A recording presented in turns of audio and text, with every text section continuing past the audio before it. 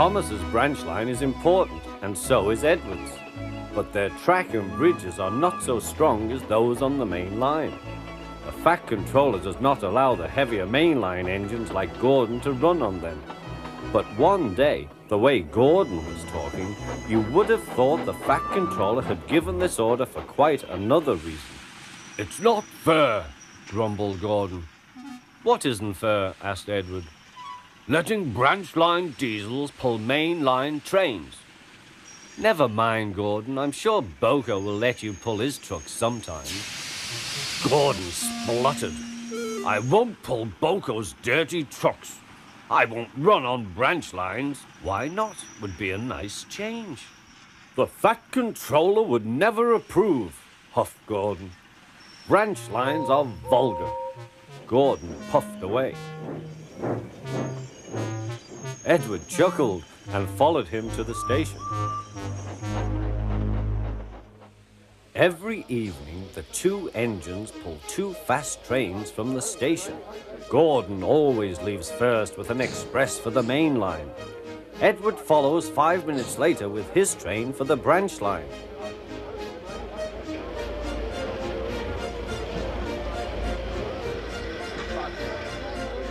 Usually everything runs like clockwork. But tonight there was trouble. A lady in a green floppy hat was saying goodbye to a friend. It was nearly time for Gordon to start. The fireman looked back towards the guard's van and saw something green waving. "Right away, mate." He thought the guard had waved his flag.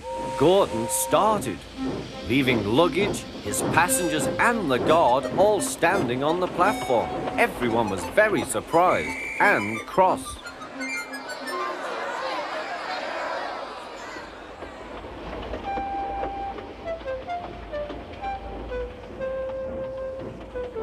To make matters worse, by the time Gordon had been stopped and brought back, Edward was already late with his train. So now he set off first.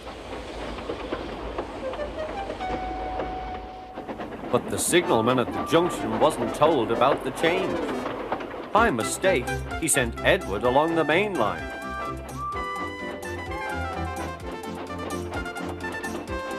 Gordon was sent along the branch and arrived cold and cross on one of the sidings near the harbour.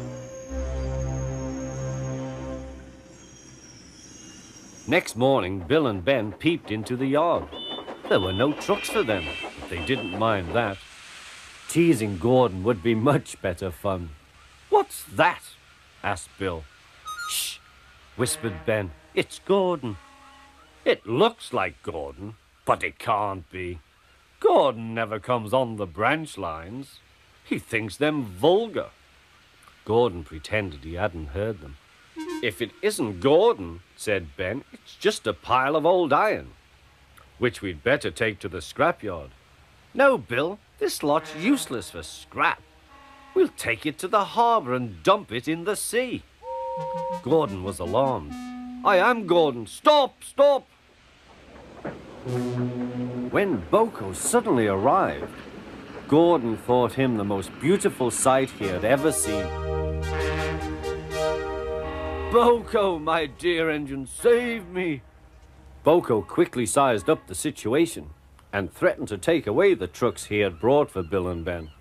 This made the twins behave at once. Gordon thought he was wonderful. "Those little demons, how do you do it?" "Oh, well," said Boko, "it's just a knack." Gordon still believes that Boko saved his life, but we know the twins were only teasing, don't we?